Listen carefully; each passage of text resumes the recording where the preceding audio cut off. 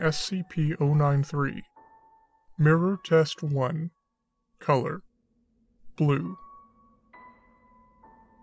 Subject is D20384, male, 34 years of age, strong physique. Subject's background shows instance of murder/attempted suicide. Subject is cooperative in all steps of testing. Subject entered the provided mirror while holding SCP-093, which emitted a blue color. Outside technicians observed that the mirror retained a true reflection until subject had completely passed into it, at which time the view changed to an outdoor landscape, heavily tinged in blue. Video feed follows in attached media. Camera activates. Flickers to view. Subject is looking out over the same field reported by technicians. Looks like typical lowland plains. Everything has a heavy blue tinge overlapping the normal colors. No discernible landmarks visible as subject pans view left to right, only grass, weeds, and a breeze moving through the taller grass. No trees, no living beings visible. Subject moves forward as instructed, traveling for approximately 500 steps before something becomes visible. A patch of the land up ahead is barren and grass can be seen dying as subject approaches it. Approximately 300 steps forward, subject is standing before a hole in the ground. The hole has been dug using unknown tools of primitive origin. Pulley system engaged, and the camera suffers a slight shudder. Subject is instructed to enter the hole, and after mild protesting agrees to do so.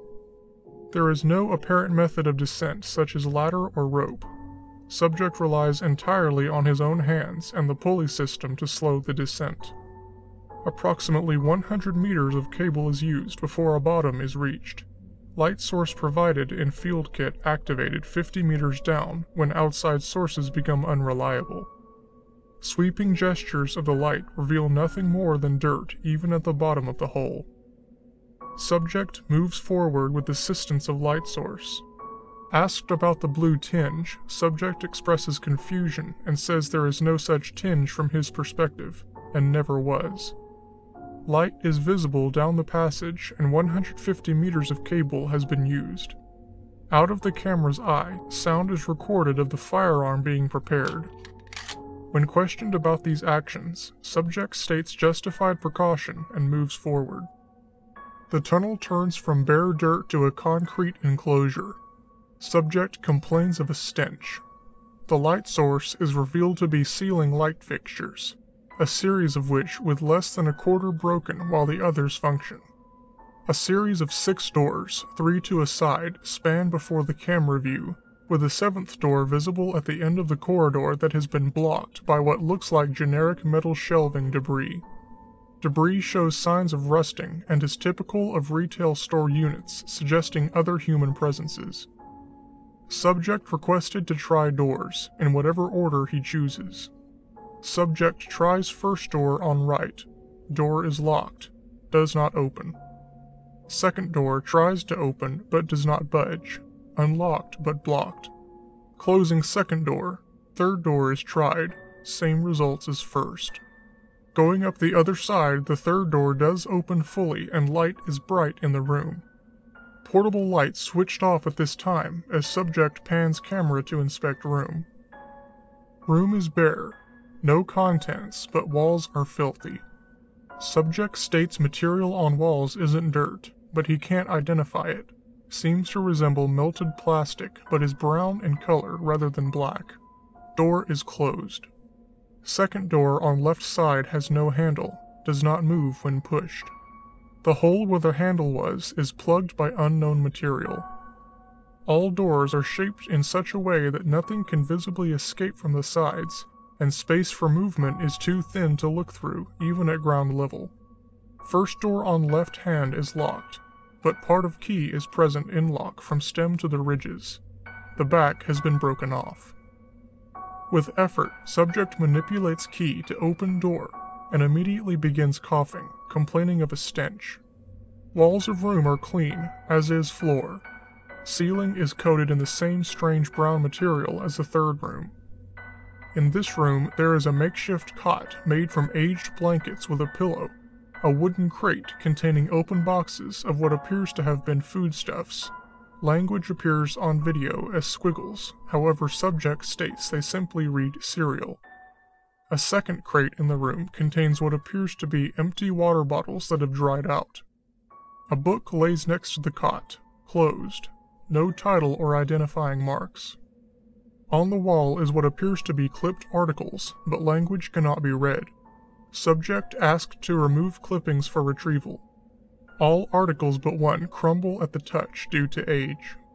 The intact article is put in a field sample container and seems the most recent compared to the others.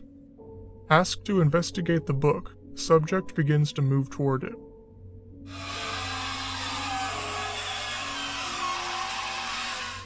Audio on the tape goes strange, and a high-pitched screeching noise like grinding metal dominates all communication for 3.5 seconds.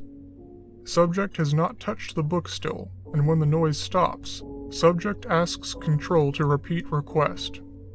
Control made no requests during that time as headsets were removed. Subject advised to leave room and notes that the door has begun closing slowly on its own, and if left alone, will close. Subject advised to leave door alone and to investigate door on right. Careful review of the following 10 seconds of tape shows that as the camera pans, a figure is visible at the end of the tunnel where the 7th door is. The door is open only enough for a face to be seen through the crack just before the door silently closes. No detail can be seen. Subject investigates the 2nd door on the right with no mention of anything seen out of the ordinary. This door, when pushed against, moves, and after repeated bashings, moves enough to view inside at an angle. A corkboard is visible, with more articles attached to it. The top of a box of cereal can be seen on the floor, and what appears to be a hand laying palm up. Subject closes door and pans camera past door 7, which remains closed. Seeing nowhere else to explore, subject requested to return. Subject poses no protest and complains of ever-increasing stench. As subject returns back down tunnel, his camera feed does not change or show anomaly, but Control reports a sudden surge in cable movement, pulling an additional 100 meters of cable through before going slack again, and then tightening. Video feed shows subject ascending tunnel slowly while Control attempts to verify integrity of the pulley system. Subject requested to stop ascent, but states he is not climbing. The rope is pulling him up. Panic sets in on both sides, and subject informed to ready firearm. Upon reaching top of hole, nothing is visible on camera, and subject reports nothing has changed in landscape. Then begins a return trip following the path of the cable. Traveling for approximately 900 steps, subject asks how much cable he has used. Control admits they are unsure due to complications, but subject traveled in a straight line to reach the hole, so it should be a straight line back. Subject becomes concerned when he states that more cable is visible now, moving in a 90-degree angle away from a point in the ground. Subject pans camera around full circle slowly. On film, behind subject, a crowd of 37 countable figures stand silently. Features are unidentifiable, and they are lacking the blue tinge that dominates the landscape. Panic breaks in Control again, but subject notes only oddity as being the cable having an angled path. Subject tugs his end of the cable. It is taut and does not move. Control begins to reel in the pulley system, and slack rapidly winds. Watching the angled cable movement can be seen as grass is disturbed further down the angled portion from the reeling in. Then the line vibrates as it meets resistance and emits a twang from the recoil. Subject's camera pans back along the length of cable, which now appears to be slowly allowing more slack, before suddenly all slack is returned, and pulley system begins again. Control requests subject return following cable path, and screams are caught on the audio with panic from subject. 5 shots fired as subject aims pistol at something not visible on camera. Control reports being able to see subject returning toward point of origin, while camera shows wire disappearing into a point floating in the air. As subject passes this point, all cable is now in the pulley system, and camera films only the floor.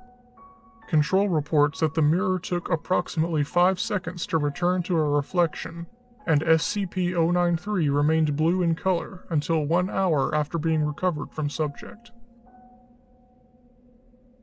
A vile-smelling fluid was present on subject's clothes around his hands when firearm was recovered. This fluid dried quickly and was deemed insignificant of study due to lack of quality sample. Control personnel monitoring the mirror state having seen a massive human being crawling on the ground, easily 50 times the size of a normal person, with no facial features and a very short arm reach, pulling itself towards the mirror before it returned to a reflection. Due to proximity, fine details could not be made out, but at least one observer noted the being appeared to have been shot from the marks on the otherwise smooth, featureless face. Field test kit recovered from subject containing a newspaper article that reads, "Data expunged," and was filed as item "Data expunged." Blue Test. Newspaper Article 1. Only one item could be recovered during our initial test, and that was a newspaper clipping found attached to a corkboard in an abandoned bunker. Most of the articles were in a state of decay, but one was firm enough for recovery. Most Holy Father announces progress. Unclean being cleansed. A rare public address directly from the Most Holy Father of the United Lands of the Sun has declared that the Blessed Militia has driven back many of the unclean who are skulking our lands now. New Rome, our capital, has been purged of the unclean, and citizens are encouraged to come back to their homes. Citizens who live in the surrounding countryside should not return to their farms, as the unclean still roam the fields and plains around our glorious city and continue to grow in size. The Blessed Militia has developed new weapons which have proven capable of punishing the unclean and driving them back into the unfertile lands. Construction has begun of a system to permanently close the unfertile lands off from our blessed lands in each affected area once all the unclean have been driven away. The Most Holy requests that all citizens of our united lands bow in prayer and offer tithe to recognize the sacrifices of our Blessed Militia in these troubled times. Reports have been coming in that falsely accuse the Blessed Militia of having committed sin against the citizens whose homes they're inhabiting, as they travel bravely through contaminated lands. The Most Holy would like to remind the people that blasphemy against any who wear his marks is the most grave of sin, and unfounded accusations will be punished accordingly. We should work to support he and his men however possible, just as they lay down their lives for us. The sinful rebels who